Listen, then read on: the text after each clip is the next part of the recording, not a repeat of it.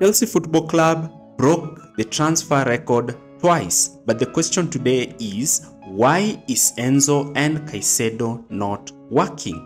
Why are the two highly rated midfielders not acting as perfect complements to themselves?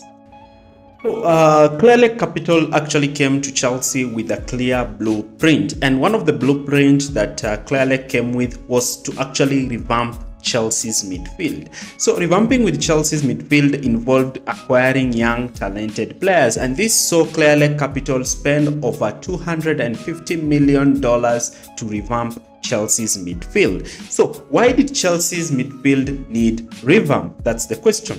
So Chelsea's midfield predominantly consisted of N'Golo Kante, Jorginho, and Mateo Kovacic, three players who played remarkably well and coming to play with each other, or two of them composing the Chelsea's midfield. But majority of these players were running out of contracts and actually were leaving the club, and clearly had to do some massive rebuild in this department.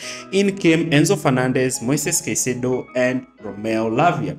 Two of the three players actually costed more than 100 million British pounds, with Romeo Lavia coming in later, and a player who has not featured in a game this season, showcasing how Clearly were determined to fill this position.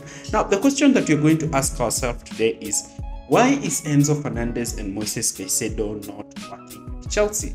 These two players were actually rumored and tipped to be the next big thing in world football, with Enzo looking quite great for his Argentinian national side and Benfica, while Moises Caicedo dominating the Premier League with Brighton in Roberto Di Zerbi's system.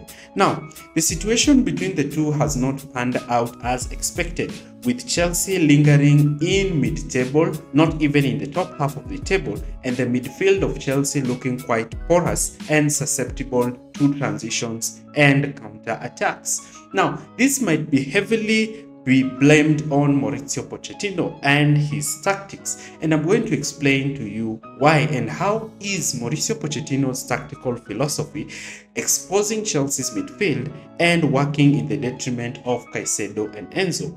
But before we start our analysis, do not forget to like, share, and subscribe for more videos like this. Now, before we start, we're going to look at the stats. And the first stat that we're going to look at is the progressive passes. Now, before the two came together, Moises Caicedo actually had 24% of his passes progressive, while Enzo was 67%, making Enzo a more offensive player. But when you look at ball recoveries, Moises Caicedo beats Enzo Fernandez because he has 63 compared to Enzo Fernandez 26. And this showcases how he's more defensive. But short creation passes, Enzo Fernandez beats him, meaning that one would have been more defensive while the other would have been more an attacking, creative box-to-box midfielder. Now, when you look at the complementary graphs of the two players, one thing that you can easily not fail to see is the final third entries, and you can see that Enzo Fernandez has that in high, and Caicedo has most ball recoveries and most interceptions, indicating again that this is a defensive midfielder with a number 8. But why is it not working? And the first area we're going to look at is without the ball, because both of them have been good in possession, but the problem has been without possession. And without possession, we are going to look at how they try to win the ball, and that is Mauricio Pochettino's high press. We're going to look at how these teams coordinate the high press and how both midfielders move with regards to these high press systems. Now, Chelsea look to press their opponents high up the pitch, and when opponents are trying to build from the back, what you will normally see is that one midfielder will spring out from the number 10 position and immediately join Nicholas Jackson in the press as they try to go man-to-man with the back line. Now, the situation is the role of Enzo and Caicedo, because one of them actually springs forward from the midfield position to pick up the deepest midfielder to prevent the ball from being played in midfield. But Chelsea's press is not well coordinated. And this is how Chelsea usually fail to win these duels. And how does this even happen? Now, Moises Caicedo is usually left to try and cover two midfielders, that is the opposition's number 8 and number 10. Now, the problem here is that the Chelsea's backline and attacking line act as two blocks when they are pressing. There is a higher block and a lower block. Now, what happens is that the midfield is the one that suffers because the midfield is now tasked to be the one that covers a lot of distances. And this is where problems start to emerge because midfielders drop deep, immediately receive the ball because one midfielder is usually overloaded trying to mark two players because Chelsea's backline does not push forward to compress this space in midfield. And because if the backline pushed forward, a centre back will step out or a fullback to try and help the midfielder, what happens is that Caicedo is usually left isolated in midfield. And this is what makes Chelsea bypass Caicedo easily, and this has resulted in Moises Caicedo committing a lot of fouls this season because he has to stop the attack from proceeding towards the last line of defense. The pressing high up the pitch is well coordinated, but the backline not pushing forward is creating a lot of problems. Now look at how Chelsea are pressing. Jackson and Conor Gallagher are pushing forward. Enzo Fernandez has already stepped from midfield, looking to already push onto Fulham's deepest pivot. But Moises Caicedo is now being tasked to look after two midfielders in the pitch. Now, Mauricio Pochettino had adapted this by playing Chelsea in a narrow 4-2-3-1 system. But the problem with this narrow block is that they have horizontal compatibility but not vertical. Now, how does this affect the two players when they are building from the back? Now, the problem is when Chelsea are pressing, again, their forward and backline acts as two blocks, and the distances between the forward line and the backline are usually huge. And this is where problems start to emerge because now teams start to play around Chelsea. The centre backs spread out wide and play almost as fullbacks. And what happens is that the fullbacks also stretch high up the pitch, the way Liverpool were actually playing against Chelsea. And now the midfield is the one that has to leave the midfield region to come and cover these spaces in the wide regions. And how does this affect the structure of the midfield? So if a midfielder drops to receive the ball in this kind of position, the two midfielders will have to shift because one of them cannot shift while the other sits in midfield because now a forward can drop to occupy that position. So both of them shift to try and mitigate that overload that has been created. Now, when one midfielder already shifts to try and mitigate this overload, what happens is that now spaces have already been created in midfield, and this leaves acres of space that can be exploited with wingers or midfielders or fullbacks coming to occupy these positions. And a quick shift of play can really expose Chelsea's other side to vulnerabilities and weaknesses, as we saw in the game against Spurs, that if a fullback comes in, then a winger can be played in. Now, Chelsea are pressing Tottenham, but they're pressing Tottenham in a narrow 4-2-3-1 system. Now, Tottenham have identified Chelsea's weakness in that Chelsea are creating a central overload, and Tottenham can actually play around Chelsea. So how can Tottenham do this? Now, James Maddison, being an intelligent player, drops from one position, picks the ball, pings the ball onto Pedro Porro, who's occupied that midfield position, who lays the ball towards the runs of Kulusevski. Now, when Kulusevski is receiving the ball in this kind of position, what you see is that, and what you expect is that Kulusevski to immediately make those runs. Now, let's try and do some analysis on how this is detrimental for Chelsea and how having these gapping holes between the front line and the back line is creating a lot of problems for the midfield, making midfielders cover huge positions.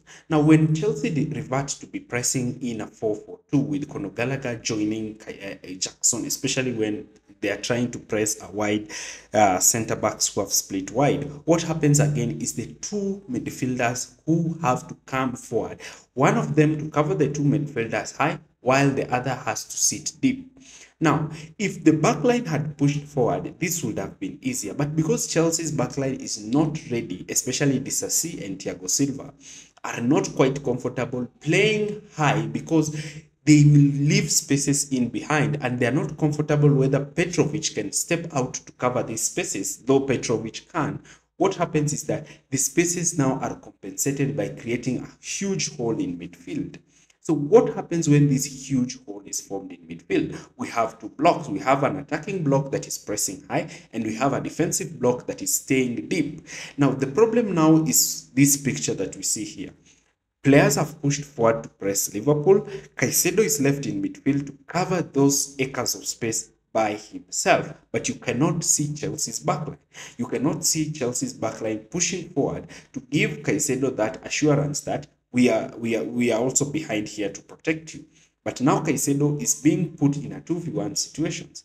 Brentford also exposed this when Chelsea tried to press them high, because they were going directly to Ivan Toney, who would immediately receive the ball directly from the goalkeeper and look to lay the balls for the two midfielders who are playing behind Enzo Fernandez. Now, when the two midfielders receive the ball, they immediately win the second balls over Caicedo, and now Brentford has 5 players running at Chelsea's back four. Compare this with Manchester City. Look at the way Manchester City are pressing Liverpool. Haaland has already joined to press Virgil van Dijk. De Bruyne is already pressing Joe Gomez, while Doku is ready to spring out to press Kwanzaa. But look at Manchester City's backline. It has pushed forward, and therefore the distance between Erling Haaland and Akanji, who's playing as the centre-back, is small. Now, Chelsea's other problem is in possession. Mauricio Pochettino's possession strategy is not looking quite well for Chelsea, because Chelsea are creating overloads, yes, and players are creating solutions for their own problems on the pitch. But Mauricio Pochettino's tactical philosophy, especially in attack, cannot work in the current Premier League setup, because it leaves a lot of gaping holes when the team is trying to attack. And I'm going to tactically explain to you how this happens. And this is how this happens. Now, when Chelsea is stifling teams in the defensive third, what will happen is Cole Palmer will automatically pick up the right half space position. So Gallagher is the one who's supposed to pick up the left half space position.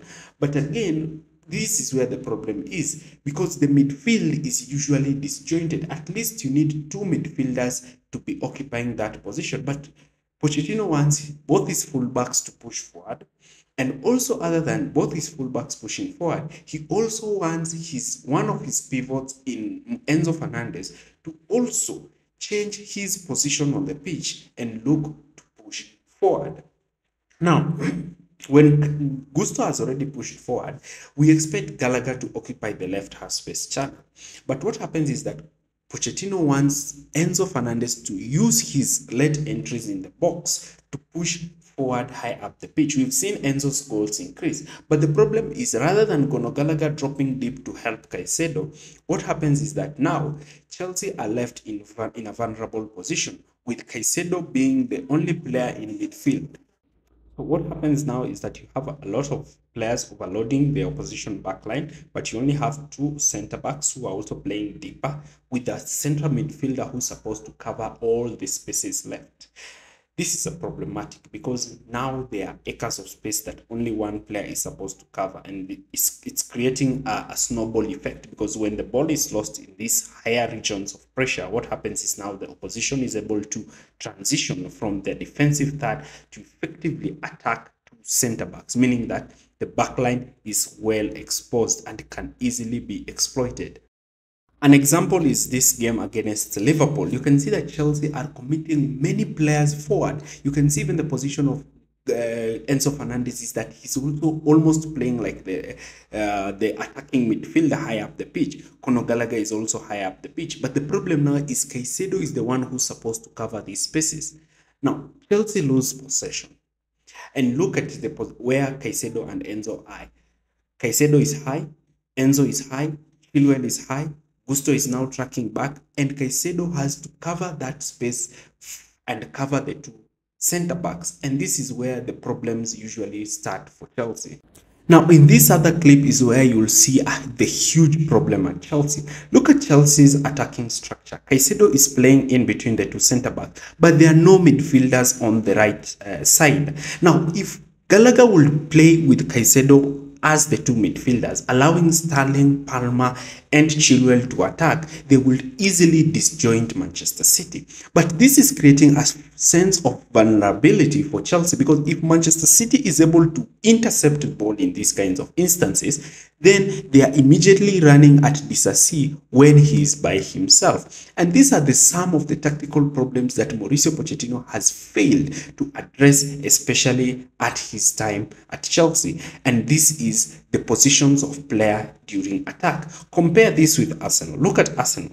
Arsenal are pinning Sheffield United back, but you can see Arsenal having many bodies in midfield. They are preventing that midfield progression with the ball. And you can see the position of Jorginho with Rice and Ben White playing alongside him, ensuring they give him protection when he's defending. Again, you can see here again, Jorginho has received the ball and he's looking to thread that through ball for Kai Havertz. But again, you can see how Gabriel, a centre-back, has also stepped forward to look and try to cover that space, while Ben White has also dropped in midfield to fill in that position. Now, the difference between Chelsea and Arsenal is that Arsenal has limited the number of spaces between their players, meaning that their players are able to play close to each other, retaining and maintaining possession, denying the opposition any time and space on the ball. But with Chelsea, the spaces are very huge. Another problem that we need to look at is Conor Gallagher. Now, Pochettino prefers to have Conor Gallagher start because of his energetic press when he wants his team to press high. But Conor Gallagher does not understand his role when the team does not have, when the team is in possession, where he's supposed to drop alongside Caicedo. And questions need to be asked about Mauricio Pochettino's tactical philosophy. Do you want Enzo to push forward? When if Enzo pushes forward, who fills his gap? Who covers his gap? Because if you leave those huge acres of gaps for Caicedo to cover, in the recent Premier League, in the current Premier League structure, this cannot happen. Now, a lot of fans are really sympathizing with the two because both of them want to enjoy their football, but the tactical system of the club is not allowing both of the two excellent players to thrive. Moises Caicedo is picking a lot of bookings because he's not able to stop these situations. So the question is, how can Chelsea remedy this? How can Mauricio Pochettino remedy this and ensure his team is back on track? That is what we'll be discussing in our next video. Do not forget to stick around to watch that video on how both Caicedo and Enzo Fernandez can improve their situations. Thank you for watching this video till the end, and thanks for watching.